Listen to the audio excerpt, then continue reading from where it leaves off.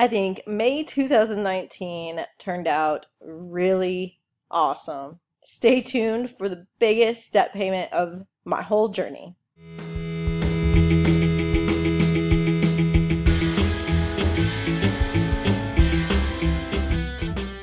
Hi guys, Ashley from ashcashbudget here. If you're new to this channel, I'm currently following the Dave Ramsey baby steps. I am on baby step number 2, paying off about $42,000 in debt. Here we go over my budget updates, my debt snowball, vlogs, hauls, that kind of thing. So if you want to continue to follow me on my journey, click the little red subscribe button down below, as well as the bell icon so you're notified when I post next. I think I absolutely crushed it in May. This is the year of the hustle, and boy did I hustle hard.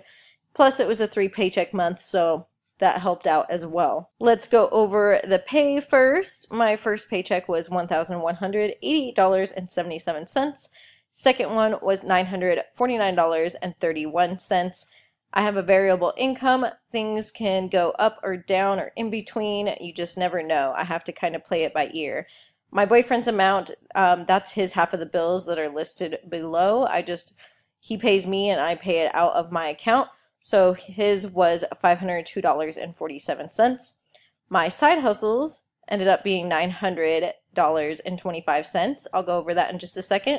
My third paycheck, I have it at the very bottom just because it's an extra paycheck, only happens twice a year, and that was $2,136.36, and I definitely don't think I was expecting that much for that last one, so that definitely pushed me over the top there. Let's go over my side hustles because I hustled. We'll start at the bottom down here. My first week for Instacart and DoorDash, it was actually paid on the 1st, so there's actually 5 weeks of Instacart, DoorDash, and I started Postmates, but I've only done one order with them so far, so I can't really give you an opinion on that right now.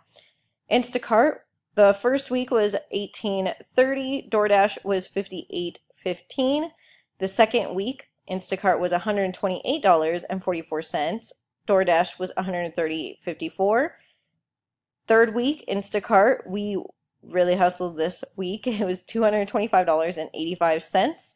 And DoorDash was $112.74.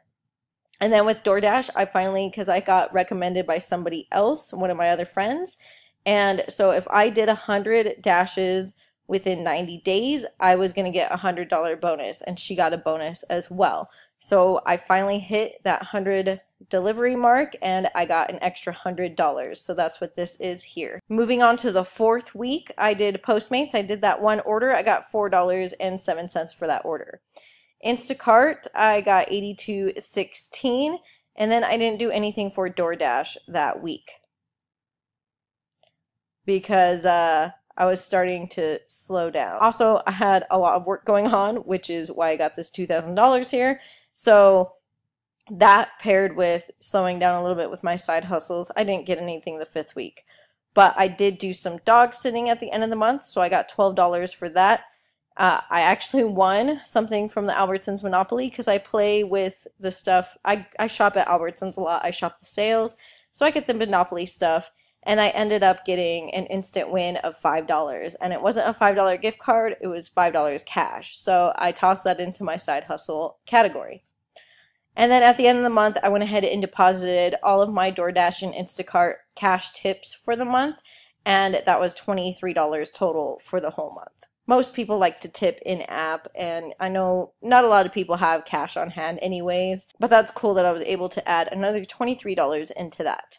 A little bit short of $1,000. That's really cool. But as I said, I'm going to kind of cut back. We'll see how next month goes. But it is the year of the hustle. I still got to hustle. Let's move into savings.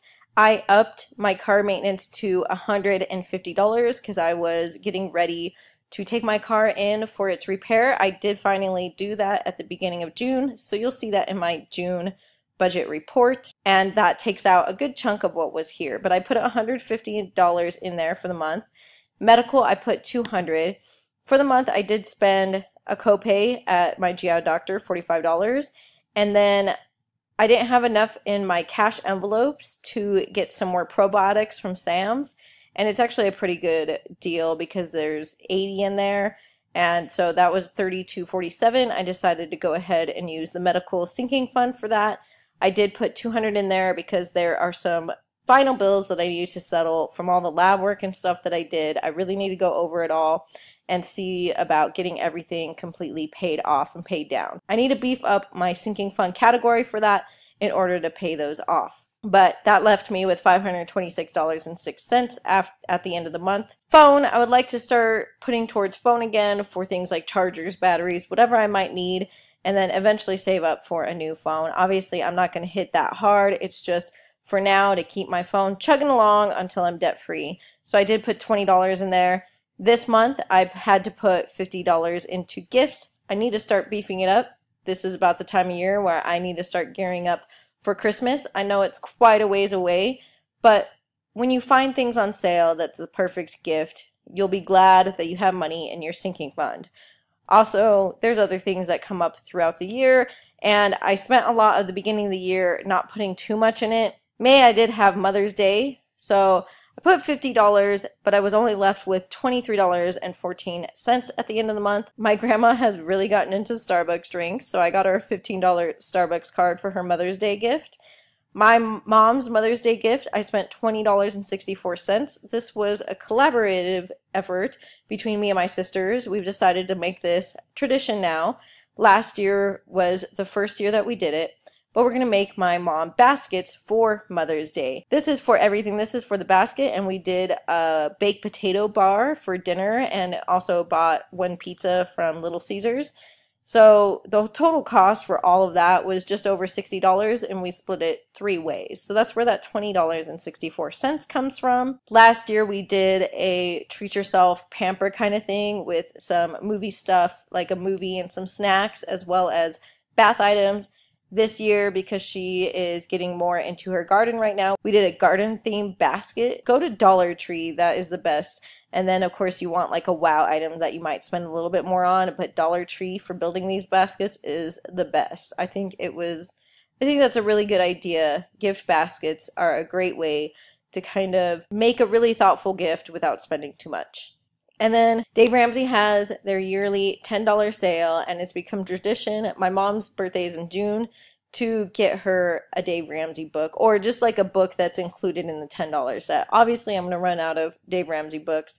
The first year was the Total Money Makeover, and that actually is what got her started on her own journey. So 2 years ago, almost, she started on her own journey to debt freedom. Last year, I got her Rachel Cruz's book, Love Your Life, Not Theirs. And this year, I got her another book. She asked me I won't say what it is, but she asked me like, oh, what did you get from Dave? Because she saw the book sitting like wrapped up still from delivery sitting on my table. And I'm like, oh, I just got some extra Total Money Makeover books. Yeah, that's it. But I only got the one book, so it was $14.95. $10 for the book, $4.95 for the shipping. So she has another book for her birthday. So that came out of the gifts fund. Shows is nothing for right now. It's just sitting at $68.52. Housing, rent always $850. City came out to $73.05. Electric $35.99 and internet $45.89. That comes out to this amount here, $1,004.93. That divided in half is what my boyfriend owes me. But then I take $150 off for my health insurance, which is down here in the regular bills. Regular bills is what I am solely responsible for.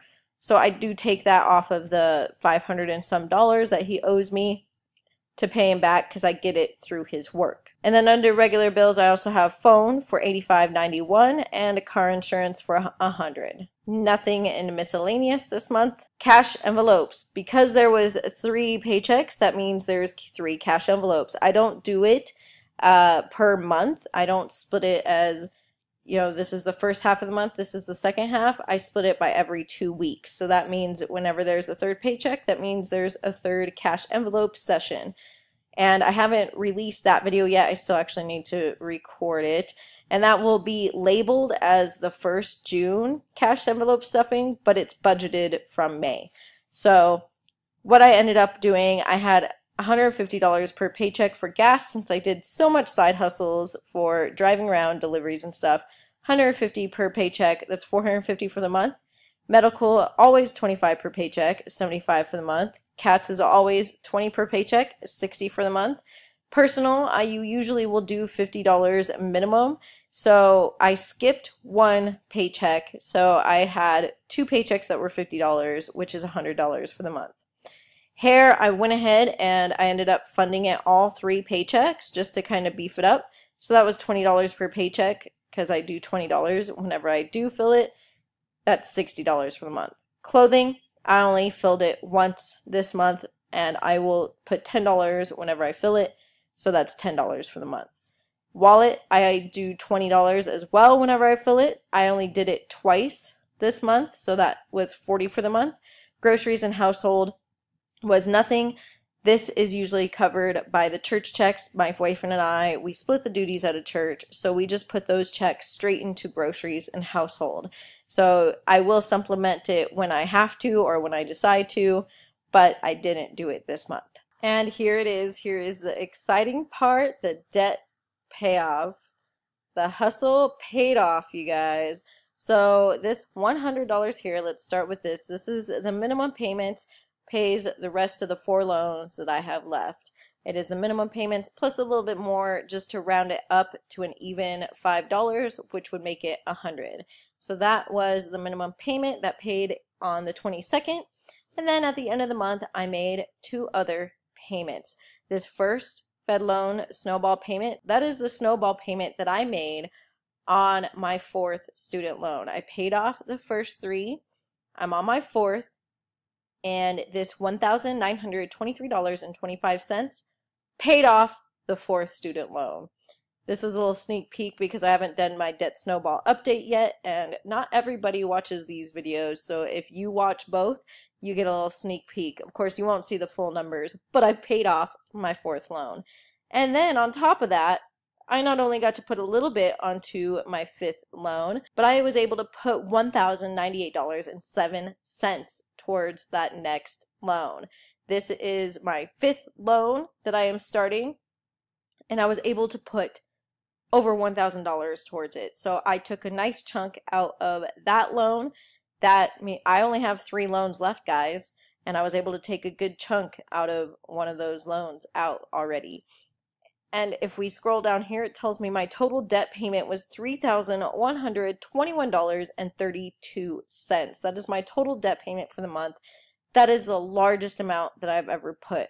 And that is all just from my income and side hustles and hustling up a storm. So I'm pretty excited. I can't wait to show you guys my debt snowball update, so please stay tuned for that.